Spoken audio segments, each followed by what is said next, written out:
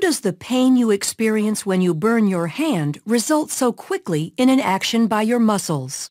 Many animals respond to environmental stimuli using specialized cells called neurons. A stimulus is detected by sensory receptors, and the body responds through motor effectors.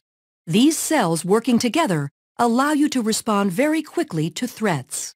When you touch something hot, heat receptors of a sensory neuron detect the stimuli and send the information of heat to an interneuron in your central nervous system.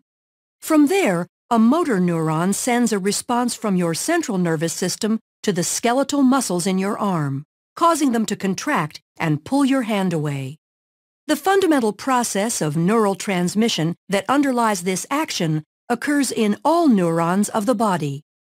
Neurons transmit this information through changes in the electrical potential of the membrane by the movement of ions across the membrane.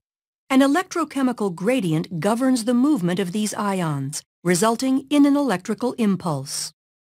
The resting membrane potential in a neuron, when the cell is not firing an impulse, is established by the unequal distribution of sodium ions outside of the cell and potassium ions inside the cell, making the outside of the cell more positively charged compared to the inside. The electrochemical gradient is established and maintained by an enzyme called sodium-potassium ATPase. When a neuron is stimulated, sodium ion channels open and sodium ions flow into the cell. This leads to a change in the electrical potential across the membrane called depolarization. The depolarizing electrical potential travels down the dendrites and over the cell body. Multiple electrical potentials will combine at the axon hillock in a process called summation. If the depolarization is large enough, an action potential is triggered. Action potentials are all or none electrical impulses that maintain their amplitude and strength down the length of the axon. The action potential travels down the axon when the depolarization of an area of membrane causes adjacent voltage-gated sodium ion channels to open. The influx of sodium ions results in membrane depolarization along the membrane. After a short delay, potassium ion channels open and potassium ions flow out, repolarizing the membrane. For the neuron to fire again, the resting membrane potential needs to be re-established.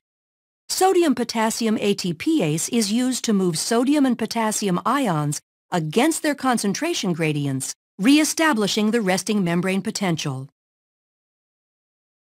As the action potential moves down the axon, ions are diffusing only a short distance, allowing the signal to move quickly. At the axon terminal, the electrical impulse passes to another cell at a cellular connection called a synapse.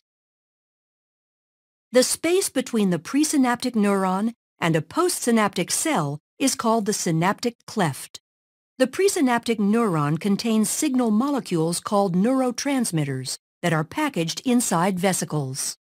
When an action potential reaches the end of a neuron, neurotransmitters are released by exocytosis from the neuron into the synaptic cleft. Neurotransmitters bind to the adjacent cell at receptor sites attached to ion channels. The channels open, allowing the movement of ions into or out of the effector cell, which alters its membrane potential, thereby transmitting the signal from the neuron to the effector cell. Because nerve impulses move very rapidly down the axon of a neuron and move from cell to cell across synapses, you react quickly to a stimulus, like burning your finger.